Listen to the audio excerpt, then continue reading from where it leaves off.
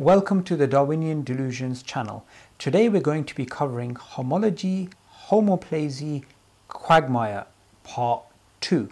The reason why I'm saying part 2 is because there were some comments in which some people were challenging that particular video through genetics. Now let me just explain what homology and homoplasy, quagmire basically means. The Darwinian history of life, the tree of life, is based upon the assumption of homology. This is how they come up with these relationships between humans and chimpanzees and all of the biological diversity we have. How they come up with the tree of life is by the single assumption of homology. Now firstly, homology is an assumption. It is not an observation. It is not a deduction.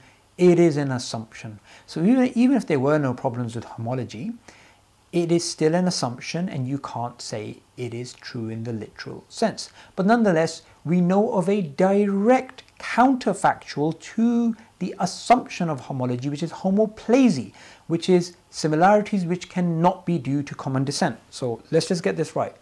Homology is the assumption that similarities are due to common descent, such as a certain skull feature in the human being and a certain skull feature in the chimpanzee. They say, look, they're so similar, therefore they must have a common ancestor. That's basically homology. But we know of counterexamples to homology, which is known as homoplasy, such as the marsupial saber-toothed tiger and the placental saber-toothed tiger. One is from North America, one is from South America, and the placental saber-toothed tiger is closer to the kangaroo than it is to the other marsupial saber-toothed tiger. Yet, if you look at them next to each other, you would say they are identical, yet they are not.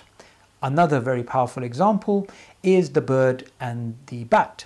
Now, the wing of the bird and the wing of the bat is similar, and they both use it for flying, but no Darwinist and no one claims it's due to a common ancestor.